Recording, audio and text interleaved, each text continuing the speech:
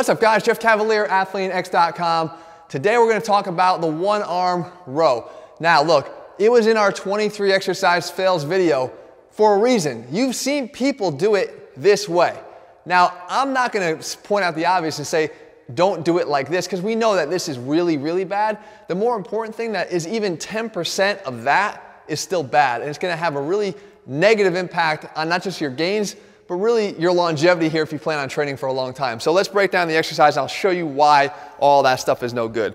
Okay, first of all, when we go to do the row, the position of your feet is going to matter because we're trying to use the row to train our lats, not necessarily our upper back. So if we get in here tight and we put our foot up close and we have our hand in here close and I grab the dumbbell, okay, and I go and I start rowing from here, by nature, I don't have a lot of room, so I have to pull a little higher. And when I pull high here, now you can see I'm working the muscles up here in the upper trap region a lot more than I am working the lats. If I want to work the lats, then what I need to do is I need to get longer. So if I put my foot back a little bit more, drop my knee back a little bit more, reach out a little bit more on the bench, it's also going to lead to fixing that other humongous point that I mentioned at the beginning of this video, and that is the position of our thoracic spine. We've just opened up the lat now to be able to work a lot more here, pulling with the elbow and training it, which is perfect. We just wanted to do that, right? But now we've also taken the thoracic spine and put it in a better position.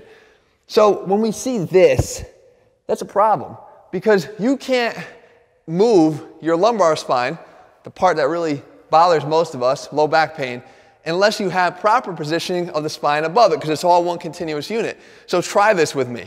Go like this and hunch forward. Now, stick out your butt. As soon as you try to stick out your butt, here, do you see it starts fixing my mid-back, like that. You can't fix this without it pulling the mid-back a little bit more into extension.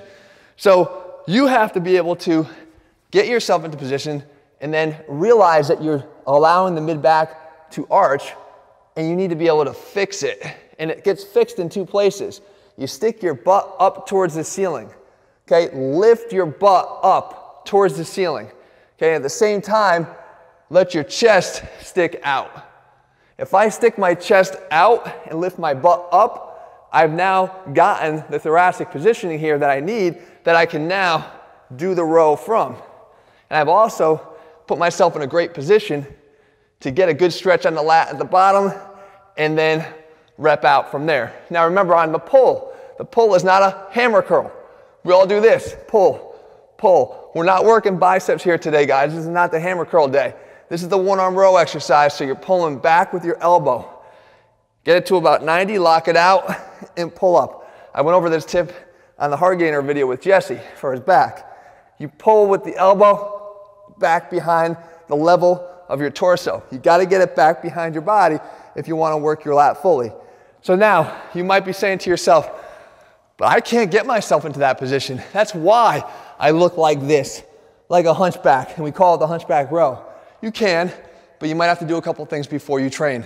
If you're going to train your back and you don't have the ability to get into thoracic extension here, I would go so far as to say you better then reevaluate what exercises you're doing in your back workout, because rows instantly become a lot more dangerous. Because if you can't get yourself here and you try to row like this, that's bad. Pull downs, same thing. Pull-ups, same thing. That is not the position to be in when you train your back. So do the exercise I'm showing you here. I showed you this warm-up before. You don't need to have a bar in your hands. You could just do it with your hands open and nothing in them. But rotate to the side. Allow your body to lean back as you do. You'll open up the chest, but at the same time you stay into thoracic extension. It's a good mobility drill for you to try. And secondly, roll your back. Do a foam roll, not to the low back, never to the low back, just in the middle of thoracic spine to allow you to mobilize that area and get a little bit more loose into extension prior to doing your back workout. I promise you, if you can't get into this position now, you will easily be able to get in the position by just doing a few of those things right before you train your back. All right, guys, so that is the way to do this. It's an exercise form fail good exercise when done right, horrible exercise when done wrong. And you know I wouldn't just leave you hanging with my 23 exercise fails. You know I'm gonna follow it up with the science and tell you the better way to do it, and also make sure that even guys that thought they perfected this a long time ago get something from this as well. All right guys, if you're looking for a complete program step by step that puts the science into what we do, head to ATHLEAN-X.com, click on the link below the video, use our program selector to make sure you're getting the program that's specific to your goals. We have the ability to do that by asking you just a couple questions, and it takes just a few minutes. That's over at ATHLEAN-X.com. In the meantime, if you found the video helpful, leave your comments and thumbs up below. Let me know what you want me to cover here in a future video, and I'll do my best to do that. All right, guys, see you soon.